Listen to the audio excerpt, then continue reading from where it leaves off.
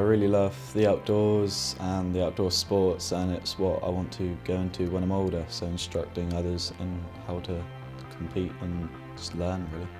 On the course we go out 2 days a week doing practical, and that can vary from going kayaking or going walking on Dartmoor. We've got a trip coming up going to North Wales. The other 2 days we do theory, so we've just finished an assignment on the anatomy of the body.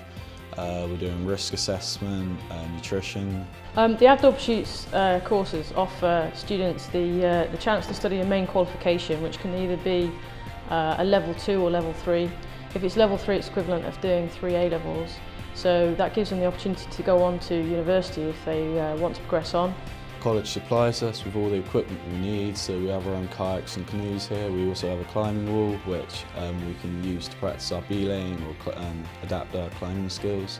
They also get to do expeditions, which is good because that consolidates all of their skills and experience that they'll have learned over the 1 or 2 years, and they also get to do a work placement at the end of their 2nd year, so they can gain relevant experience applying all the skills and qualifications that they've actually done.